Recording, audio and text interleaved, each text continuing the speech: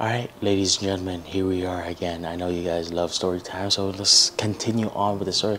So my life is still going, you know. So after let's see where we capped off. So you guys gotta kind of look back on or the last dishwashing video that I made.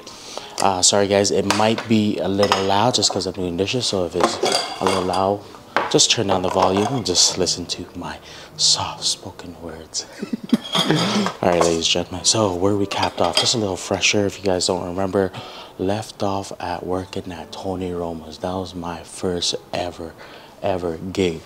Like that's the first kitchen gig I ever did in my life, and I still worked at Tony Roma's while doing other things. So what was the other things? Just let me kind of get everything together. So I left these dishes like piled up and just like really everywhere just for you guys, right? So we can kind of drag the time, all right? So let's do this, guys. So first things first, let's organize. So first job I got was a dishwasher, right? So if you guys want to look past or look at my past time, just look at my last dishwashing video here, okay? And we start. So what I like to do, just organize. So if you guys don't like doing dishes, it's because you guys are not organized. You gotta organize first. Just organize it. So bowls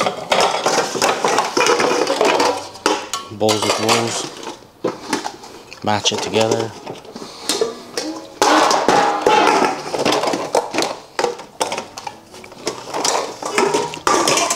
I think that's one thing a lot of people hate. You know, people love cooking, but they really hate cleaning after. I don't blame you for that, to be honest.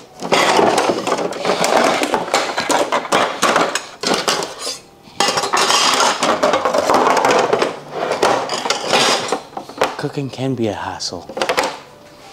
Or cleaning up can be a hassle. Not cooking can be a hassle. Cleaning up can be a hassle. But the best feeling about cleaning up or doing dishes before you go to bed is that you wake up and everything's clean and your kitchen's clean and just feel good. All right, just imagine waking up to this. You're probably, ooh, where did I start? You know, you done goof, my friend. You should have washed it last night. So and if you guys were like, Quang, where's the dishwasher? Dishwasher's right down here, right? It's no good, no good. You know what? I never really realized that a dishwasher only does this. I'll show you.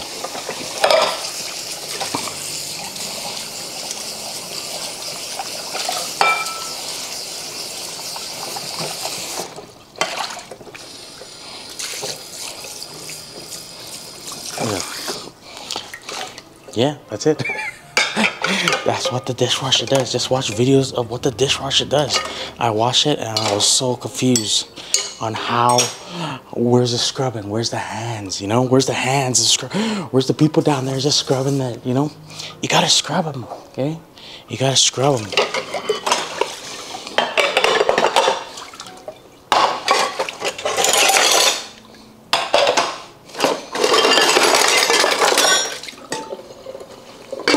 So pots, pans, big mixing bowls would be on the side, plates, utensils, and cutlery would be in here, and knives. Nice. Alright, plates, see? Now it's more manageable. You see that? Now it's more manageable.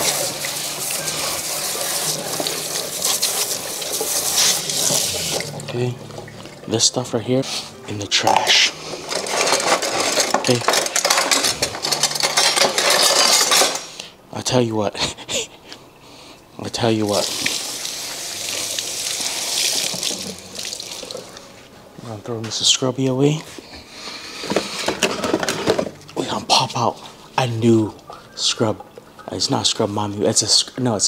It's not a scrub daddy, but a scrub mommy. If I show you the scrub mommy, if you guys know about scrub daddy, the scrub daddy is only soft, But when it comes down to scrub mommy, she has the soft side and the bristle side, like very tough side. So that's why I love the scrub mommy. If I could recommend, if I was sponsored by Scrub Daddy, I would recommend the scrub mommy over the scrub daddy.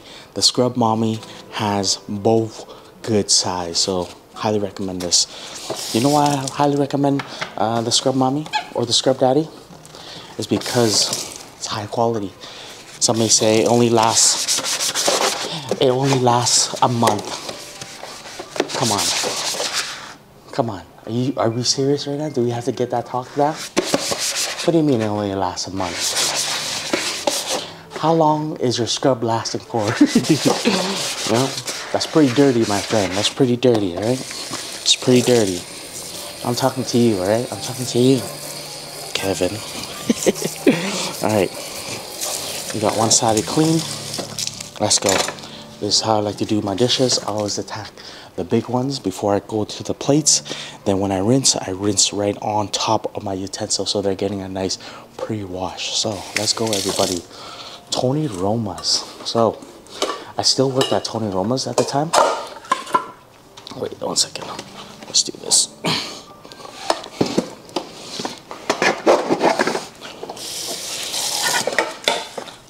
Let's be honest. I worked for Tony Roma's for 8 years. Okay, I was at Tony Roma's for 8 years. Best people I ever met in my life. The most down-to-earth, nicest people ever. Everybody that was worked at Tony Roma's was the nicest people I ever met. And we all got along. We all got along. Okay? So, I didn't leave Tony Roma's yet. Okay? Because I was juggling a lot of jobs. A lot of jobs. When I say a lot of jobs, I was kind of like balancing like 3 jobs a time, you know? Okay, next job I went to while balancing Tony Roma's, this was morning shifts, and Tony Roma's was evening shifts. So there's one place, it just opened up. I will not say the name, but I'll talk about it. Well, the place closed down. Well, the place closed down, and I knew it was gonna close down. I knew it was gonna close down, just because the management. Okay, this place was a beer restaurant, and I had the opportunity, like I had the best opportunity ever. Not best opportunity, the best experience ever, but kind of bad in a way. But I took it out as something really good, even though I kind of got played. Yesterday I got played, but I took it as a good work experience. Okay, so let's start. I seen this opportunity. It was just like job hiring. Then I was like, okay, I probably could squeeze in another job as a cook. Very confident now because I know how to cook. As a cook at this one location that serves everything with beer. So everything has beer in it. Okay, crazy, right? Everything has beer in it. Like to their sauces, to their batter, to just say it's a beer restaurant. Everything had beer in it. Every ingredient had beer in it. Was it a little waste of beer? Yes, in my opinion. Because you know what? You're like eating something, you're like, oh my god, is that Guinness? Or you're eating something like, oh my god, like you have like a burger with ketchup, and the ketchup has like Rickard's red beer in it. Then another sauce had Guinness sauce in it. Guinness beer sauce in it. Then the batter had like an Alley Cat beer. Guys, it was everywhere. Like, you're not sitting down just to try food with beer in it. Just say that, okay? It was really good. It was good. It was very tasty. I learned a lot. But I'm just saying, it's a lot of beer to be wasted in food, it's in my opinion, because these beers are kind of like craft beers. And you know how craft beers are? Craft beers are kind of just like fruity, I say. There's like a lot of fruits and stuff inside. Like, I don't know. I myself, I like craft beer, but I find that like when I drink craft beer, like any type of craft beer now, it's fruity. Like, why is it all fruity? Like, why? But sometimes I just like kind of want to take like, you know, Budweiser or kind of just like any lager beer and just throw like fruit juices in there and just drink it. And that's the notes, you know, that's the notes. That's my opinion. That's why I feel like what draft beer is, okay? It's always with some sort of fruit or some notes, you know? All right, let's pass that conversation. But yes, opening day, or not opening day, hiring day. I met this man, very nice, very kind. He was actually a very, it was kind of like a mentor to me. Like he was actually, like he was mentoring me through how to open a restaurant. That's how like I got that experience of like what to look for and what to do while opening a restaurant. Menu tasting, food costs. Pretty much I was the sous chef of that restaurant. Let's just say that I was a sous chef of that restaurant, okay? He put me pretty much as a sous chef at the restaurant, but the weird part of this whole sous chef thing, there was a sous chef, all right? There was a main chef, that was him, and there was a sous chef, okay? And his name was, I know you're watching. You better be watching. Okay, he was a sous chef. Man. Okay, first started the day off. This restaurant was kind of like a buy-in restaurant. So there was a restaurant already, and the owner, there's like 10 owners of this restaurant, okay? Let me calm down a bit, because I want to talk about everything, about what I've seen of all these 10 owners. I think there's 10 owners, but there's a lot of owners, okay? Maybe under 10, I don't know. Can't really count, but there was a lot. I didn't know who was who, to be honest. But anyways, he hired me. Well, the chef hired me. He took me through everything. Like he pretty much taught me. It was like me, the chef, and the sous chef. It was 3 of us. Yeah, it was just only 3 of us in the beginning for like a month. Yeah, for a month. And when we walked into this restaurant had like the old time feel, and we had to clean up. Like every single day I went there early. He gave me like so many overtime hours just to work, to clean, like pretty much clean everything, like scrub. I remember this time, like people were just like, you know the fryers? There's like 8 fryers, but for some reason the door under the fryer, like when you lift the door up, like open the door, it was like caked on old oil. And it was like years worth of oil, you know, like caked on oil. And there's just like, we can't take this out. I don't know what we're gonna do. Then I was like, I don't know, maybe we could just scrub it. Then it's like, hey, you can try. And just say it's only me, the sous chef, and the chef, okay, at this time. And out of the 8 doors, I got them all clean, okay? I got them all clean. I scrubbed forever, and I got it all clean. And he was like, oh, good job. Then I was like, I was very proud time in my moment too. I was like, oh man, he said it couldn't be done, and I did it. You know, I scrubbed all 8 doors, you know? The sucker I am. But no, it gave me a good forearm workout. That's why my forearm's so big. Why is my forearm so big? Because of that. Just kidding. But anyways, he took me, like he mentored me through everything. Like I felt like I was a sous chef. Like I had pretty much the whole menu on my hands, you know? Like it was so crazy in the beginning. Like I'm very grateful for this experience, because I learned how to do what is that thing called now? I forgot. I learned how to do food costs, inventory. Like I'm doing inventory. Why is the sous chef not doing inventory? I was doing inventory with the chef, okay? And the sous chef was kind of like everywhere. I don't know where he went, to be honest. But in the beginning of it, I was doing inventory. I was doing beer inventory. I was doing morning taste tests. I was pretty much doing everything. Prep work. Like I was doing prep work. Like I was doing like the main prep work. But let's just say I was doing orders. Like guys, this is not my job, but I was very, very grateful for learning it, you know. Dishes, until they hired a disher, which was very nice.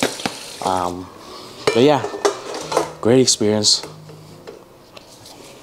Chef was very nice. But the chef kept not coming in for some reason. I don't know. Like he was never here for some reason, but I actually don't know where he was majority of the time too. But yeah, it was going like pretty much I was the sous chef. Like, he taught me like I was the sous chef, and it was amazing. I didn't know what the sous chef was doing. The sous chef, will be honest, I'll tell you right now, the sous chef there was kind of slacking. He was very slacking. Like, every morning he was supposed to be there doing soups and sandwich. Like, he was supposed to be the guy that do like whip up a soup or a sandwich for the morning rush. Okay, this is going in now. This is going in. So I was pretty much learning everything under the chef's hat or wing, and just kind of learning the ins and out of opening a restaurant and what to expect opening a restaurant. Okay, so we're in it now. We're in it. Okay, like I said, I was pretty much let's say that all the work there was me doing it all. So prep work, like, there was a list of prep work from all the sauces, because all the sauces like homemade and stuff.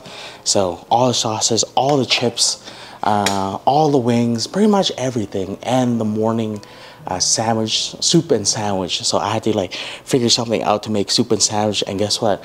I was just like making most random soup and sandwich, and people liked it. And I was like, they're always just like, hey Quang, we have ham left. Like, there's always ham left. I don't know what to do. I always did ham and cheese, or cheese and ham, all the time. Then the sous chef got mad at me. He's like, Quang, you gotta do something better. You gotta do something better. You gotta do something better to you gotta use ham. Like, he was telling me I gotta use it. Well, he was a sous chef. He was supposed to do it. Like, he was the guy that was supposed to open and be the main event of like the soup and sandwich and the prep work. But I was the guy. Right? I was the guy. Well, I just want to say, he got on my nerves. He got on my, but I just want to say, like I said, great experience and everything. But I even bought a book. I even bought a book from my favorite chef. So I'm gonna promote it right now. Like, my favorite chef, he's a very famous chef from PEI, Prince Edward Island, St. John's. And every morning I woke up watching this man back in grade 6. You know, Chef at Home. You guys Google Chef at Home. This is the man. This was my ASMR every morning. But the thing about this, and I'm not promoting or anything, but I just want to say, if I want to promote, I promote him. He was my chef. He was my chef. He was my go-to guy every morning. So every morning I turn on his show was always on. He was my chef ASMR. Like, it was so relaxing, so smoothing. And he's a great chef, and this is who I look up to. One day I'll meet him. One day I'll meet him, right? Make him sign my book that I bought. But I was just saying, just because he wasn't, the sous chef wasn't standing up, I had to buy these books because I didn't know how to cook. You know, I knew how to follow. I didn't know how to cook back in the day, but that man's amazing. Okay, I just want to say that man is amazing. Just because me waking up to him and me passing out while waking up to him just to go to school, and pretty much I don't make it to school because of him, because he makes me sleepy, you know. It's so peaceful. Look at this. I still don't even have the stickers on it too. So this is not his book. This is another book that I bought a long time ago from Deborah Mahy. But it's called the Soup Bible. And look at this. I didn't know how to make soup back in the day, and look at this. And this was my inspiration on how to make soup, you know. And pretty much I have like sticky tags all around, and I was like serving people soup from this recipe. But now I know how to cook soup, and I understand about soup. But thank you, Deborah Mayhew, for teaching me how to make soup. Alright, this is your book. Alright, so if you guys want to learn how to make soup. Alright, but yeah, that's where I started. Okay, you're watching, you little two tires. Just kidding. I forgive you. Okay, I forgive you. You're lazy though. You're very lazy. I just want to say that. Super lazy. Okay, I was doing your job. Alright, I actually was doing your job. 100%. Like, the cooks there, like, as the restaurant was going, the cooks there thought I was the sous chef. I was like, no, it was not me. They're like, oh, I didn't know that. Yeah. So I just want to point that out. He was a jerk. He was nice in the beginning, and he became a jerk. He only became a jerk when the dinner rush came, you know. I remember I stayed for the dinner rush because usually I was the morning guy and the lunch and kind of like the evening. Like I'm out when the dinner rush comes because I go there, I do all the prep work, I see what's down, I have to make it, clean dishes, and just get ready for lunch, and that's pretty much it, and continue on prep. But there's one time I stayed for the dinner rush, and this guy got mad at me. Like he went full blown. He went full blown out, like pissed off. Do you know for what? For somebody not putting the ketchup on the fries. And he yelled at me. I was like, wow. This guy went Chef Ramsay on me over ketchup. And I was like, okay, this guy. I understand him now. Now I understand him. This guy thinks he's Chef Ramsay. So back to the story. I was a prepper guy. Let's just say I was a prepper guy. This guy was always late. Always. He was always late. The sous chef and the chef. Like, it was only me. Like, I didn't understand what was really going on because I was new. Like, in the beginning when the opening was going, it was me, it was the chef and the sous chef. Then when they opened and everything was going, the chef, the main chef, disappeared. I'm not even sure where he went, but he later got fired because he missed a lot of absence. And I was like, oh, okay. It was kind of weird because when they opened, they all disappeared. Like this. So it pretty much became like this. The chef disappeared for like, I don't know, a month, or like he was like on off, and he's just like, he said he was doing things, but I didn't understand what he was doing. So he left. Then the sous chef was always late. Now it was just me. So it was kind of like a weird combo going on. But then they hired another guy, and there was his best friends, like the chef's friends and the sous chef's friend. They hired him in for a helping hand. And guess what? He became sous chef number 2. So I was like, how did he become sous chef number 2 while just coming in, you know? I was here since the beginning. How did he become sous chef number 2? Like, they honored him sous chef number 2, you know? And I was like, how does that even work? I don't understand.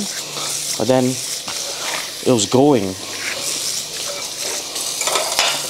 Now I was like, hey, this just seems just a little weird now, okay? I'm not sure what they're trying to do. Maybe trying to, like, when they get everything in together, then they just kind of want to fire you. So they do these things for you to kind of like see that, hey, we don't need you anymore, big boy. It's time to go. So the restaurant was going. Then I was just like to the manager one day, or the sous chef. I was like, hey, I think I was there for like 6 months. Then I was like, hey, I'm always here in the morning. I was talking to the sous chef. I was like, I'm always here in the morning where I'm doing your work. You're always late for some reason. Is it possible for me just to get a raise? Because that time, I think I was making $10 an hour, or $9.50, around there. I was like, why am I doing all of your work? Like, why am I doing inventory? Like this, like the sous chef was kind of like observe. That's the word, observe. Like, he's just like, yeah, but, you know, I was like, this is your job. Like, you're supposed to do this. I'm just supposed to be the guy that comes in and just kind of like pick up on from where you set up, you know? Like, usually a sous chef go in, they'll make like the list, they'll look into inventory, they'll count what we need, what we have to make, what has to be done in the beginning. Like, he was supposed to be opening, you know? He was the opening guy because he's a sous chef, right? I was like, why am I doing it and making this amount while you're getting a salary? I was like, can I get a raise? Come on. Maybe like $1 or $2? Then he's like, he actually got mad. Like, I told him out. He actually got mad. He's like, I'll talk to the chef. He's like, but just look at this. I don't think you're gonna get it. Then I was like, okay, can you just ask him? Like, he was pissed off. And then He's just like, yeah, you're not gonna get it. Then he's like, the chef said you're not gonna get it. And I was like, okay. I was like, I think I'm just gonna give him my 2 weeks. I just don't think it's fair that I'm the sous chef and you become this guy just sitting on a salary and coming in anytime he wants. Then I was just like, yeah, I think I'm just gonna quit right now, I guess. Then he got so mad. He got really mad. Yeah, he got very mad. But the chef wasn't there. So I was like talking to him, so it was kind of weird. It was like kind of a weird thing. But then I was just like, okay, I guess I'll just leave. Then I still remember this time too. He's like, okay, Quang, you're gonna regret this. I was like, regret what?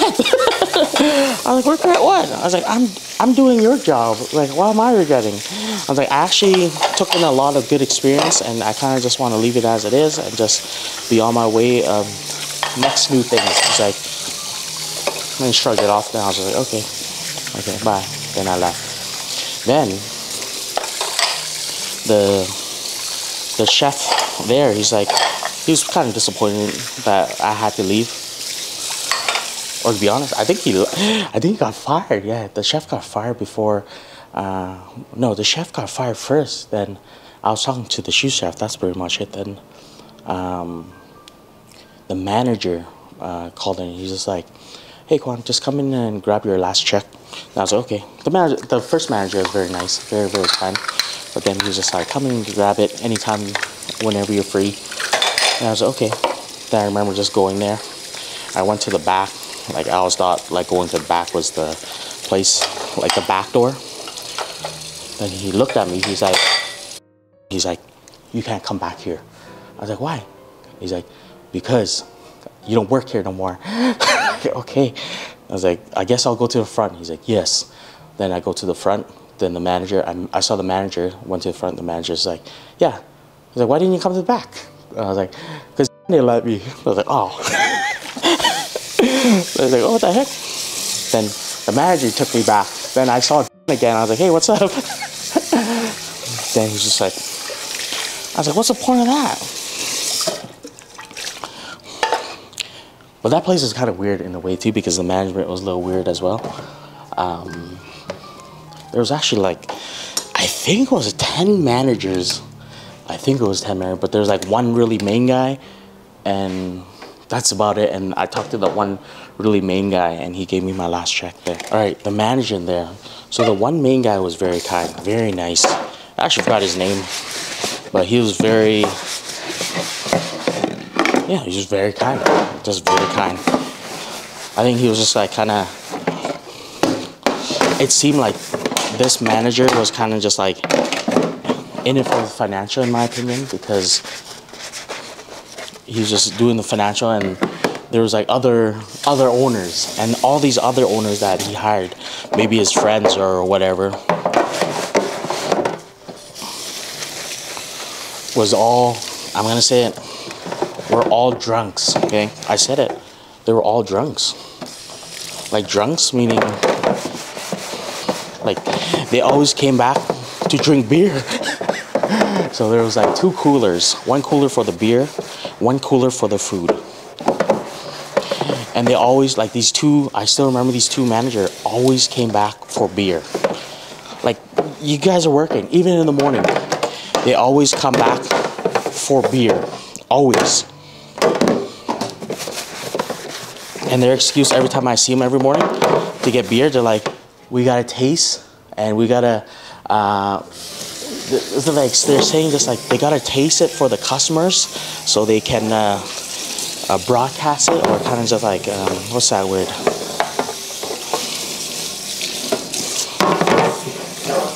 I'm mixing Vietnamese and English together again. What's that word? Quang cáo. What's Quang cáo? Quang cáo is... Man, I don't know what the word Quang cáo in English is. Well, they had to promote. So every day, so let's cap it back. This was a beer restaurant, okay?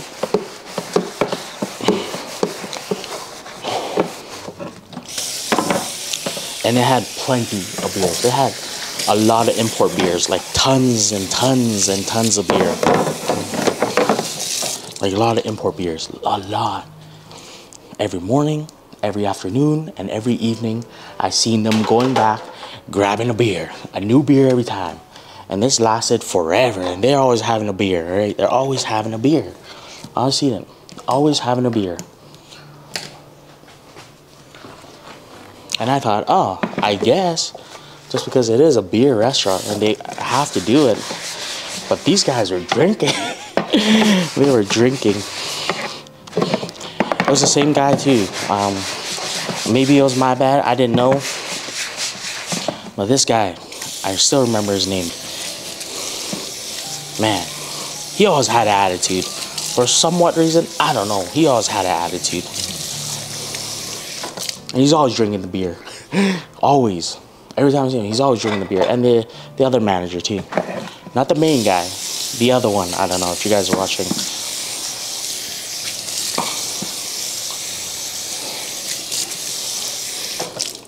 See, as a guy that sits in a restaurant and just kind of like do everything and just kind of like there 24/7, you see it, right? And here I am explaining it to you guys, or telling you guys. But the restaurant is closed now. They still have their logo out. I would say the restaurant, but nah.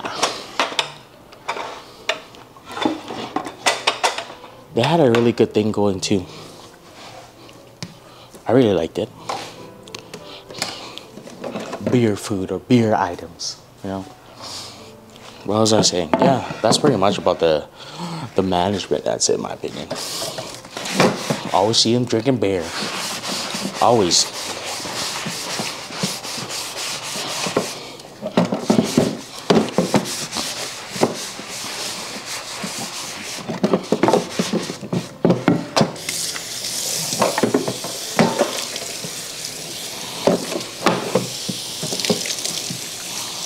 Right, that's Dishes with Quang.